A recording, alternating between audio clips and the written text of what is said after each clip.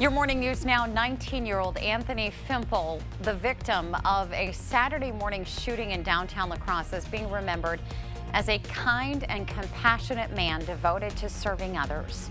Authorities have arrested a suspect in the shooting, identified as 31-year-old Timothy Young of Spring Grove, Minnesota. Fimple's father, Gus, released a statement encouraging families to let each other know how much they care. Two GoFundMe fundraisers have raised about $24,000 to support the funeral costs.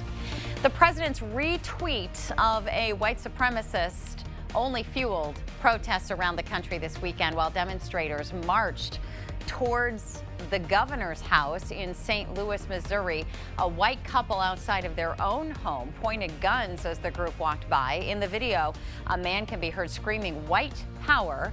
The tweet drew immediate condemnation from Tim Scott, the Senate's only black Republican. Well, we've got a flash flood warning until 8 o'clock this morning for much of Dunn County. Flash flood watch includes Chippewa County as well until 10. Now, that heaviest rain, which dropped as much as 3 to 6 inches over the county, now moving south and east away from Dunn County. But boy, some heavy rainers along and north of Interstate 90 this morning. Lots of lightning as well. Watch out for some street flooding. The global coronavirus pandemic has hit a new milestone with 10 million cases and 500,000 deaths worldwide. In the United States, cases are surging in several states, with Florida reporting 8,500 new cases in one day. Meanwhile, in California, Governor Gavin Newsom has ordered bars and nightclubs to shut down in 7 counties after record-setting numbers in the state.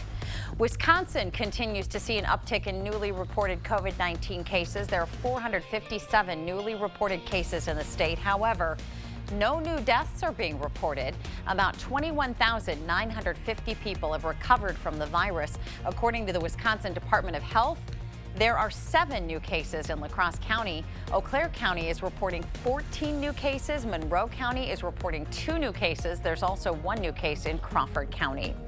The Wisconsin National Guard has helped in a variety of ways during the pandemic, including COVID-19 testing, but that statewide support could soon run out. Since April 12th, the federal government has paid for the assistance, but that federal funding will expire in August, according to the state health officials.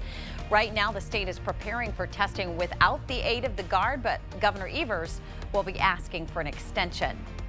We're working through details about how we will be moving forward as we anticipate reduced Guard participation once that federal money goes away. But we're going to be asking the president to extend that. Guard members have tested over 150,000 samples so far.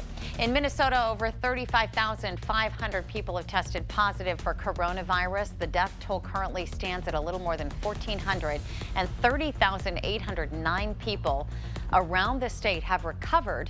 Winona County is reporting 2 new cases, and Houston County is reporting 1 new case. We do not have any information about possible additional recoveries at this time there. And in Iowa, just under 28,500 people have been infected with the coronavirus. That's an increase of about 350 cases. The death toll is at 706, with no new deaths reported since yesterday.